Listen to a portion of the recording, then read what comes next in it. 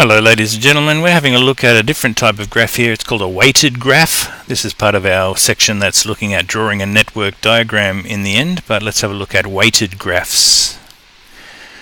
Weighted graphs. A weighted graph is a network diagram with weighted edges that indicate values such as distance or time. So here's an example here. You've got a whole bunch of towns, A through to E, in different arrangements, and they've got numbers on their edges.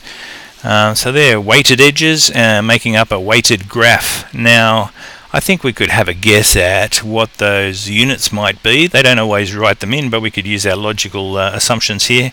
I don't think two towns would be 95 centimetres apart. I think they'd be 95 kilometres apart perhaps. But we can certainly have a look at a weighted graph because there's weightings or values on each of the edges. So we'll have another look at weighted graphs a little later. So that was a pretty straightforward one. These values, we're only guessing, but they probably show distances in kilometres, but they can show different values as well, such as heights between people, or how far between their houses or whatever, or their desks in a classroom. Lots of different ways we can express things in a weighted diagram or a weighted graph. There we have it.